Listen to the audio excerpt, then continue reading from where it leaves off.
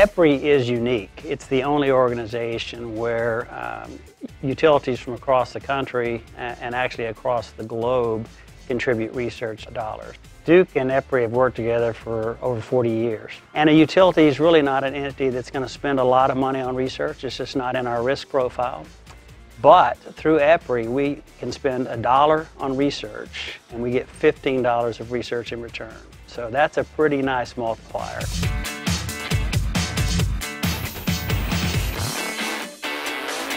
EPRI was originally funded as a virtual lab. And what I mean by that is that we have offices here in Charlotte, and we're able to connect with offices all throughout the country. EPRI employees come from all over the world and all walks of life. You'll find people like myself from industry, people from academia, people from different organizations similar to EPRI. So we know the problems in the industry. But in addition, twice a year, we meet with our customers and we get their input.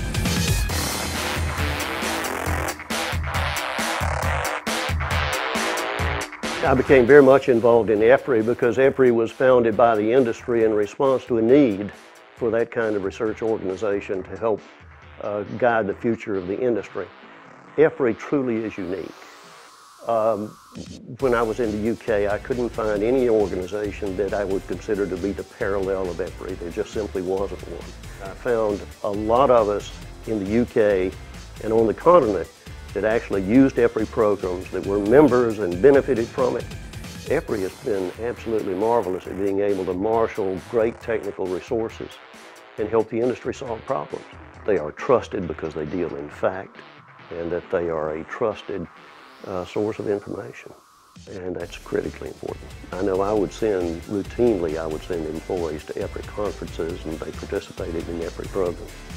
And we were an active supporter. We paid our dues, our membership fees to EPRI, and it was worth every cent. EPRI was drawn to the Charlotte region approximately 3 decades ago because it was a growing energy cluster. I've been able to see how EPRI has grown in the Charlotte region from one building and a small number of employees to 3 large, complex buildings with over 200 employees. EPRI offers some unique benefits to the Charlotte region.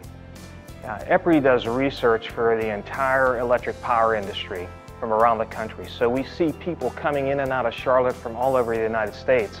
And it's not just the United States. So we're also seeing research and development coming in from around the globe.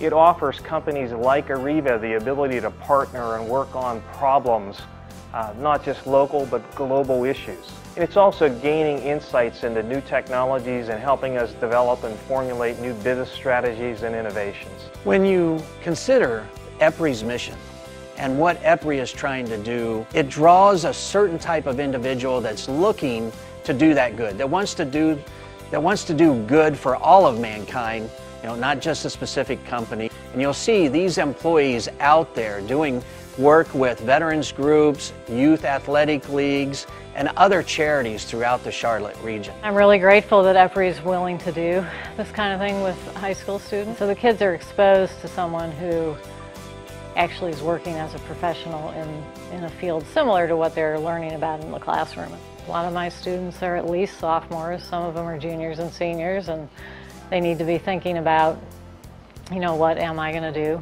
with the rest of my life? And when they're exposed to people in various career occupations, that gives them a view of a choice. Our goal ought to be for high school education is to not only expose them to real-world questions, but to ask them to actually think about how you would answer those questions given all the various constraints. The EPRI people have been very valuable to my students because it gives my students an example of people working in the real world and answering real questions that my students will have to answer someday probably, or at least deal with the consequences.